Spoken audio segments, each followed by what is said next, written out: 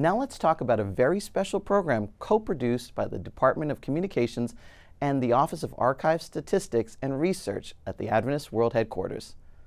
The ASTR episode that we are going to highlight is on the early Adventist mission in Spain.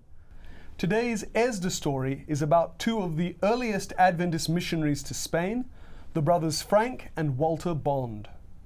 You can freely access this story and 4,000 other articles at encyclopedia.adventist.org.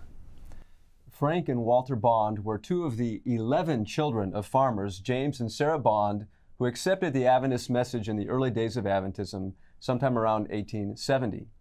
On the screen you can see the Bond family. Frank is the tallest in the back row, and Walter is on his left side. Frank and Walter both graduated from Healdsburg College, the forerunner of today's Pacific Union College, in 1899.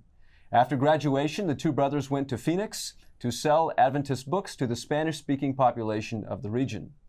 The decisive event that set them on a missionary path was the California camp meeting in Fresno from September 30th to October 12th, 1902.